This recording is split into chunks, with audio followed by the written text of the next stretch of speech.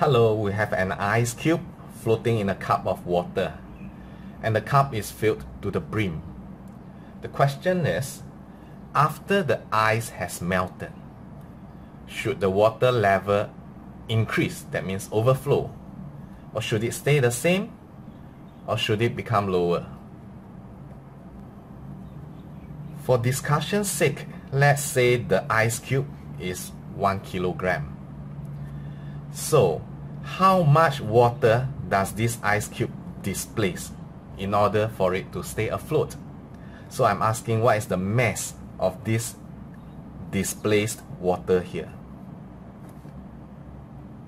It's 1 kilogram, right?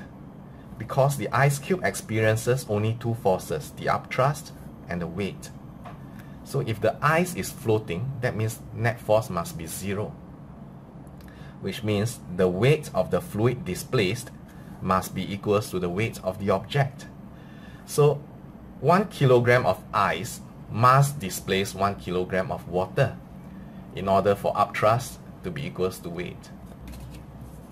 So what we have here is the 1 kilogram ice cube is going to melt and become 1 kilogram of water.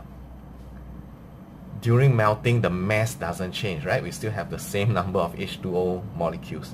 It's just the intermolecular spacing that changes. Now, how much volume does 1 kilogram of water occupy? It's this volume, isn't it? So after the ice cube has melted, it becomes 1 kilogram of water, which occupies exactly this space left behind here.